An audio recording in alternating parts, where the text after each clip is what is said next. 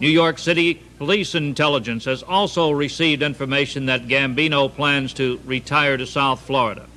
Several of Gambino's longtime friends and associates have retired to Dade and Broward counties, including Sebastiano Buster Aloi, a New York City underworld figure whose son, Vincent, until his 1973 conviction for perjury, was considered by law enforcement agencies to be one of the most powerful mob chieftains in New York.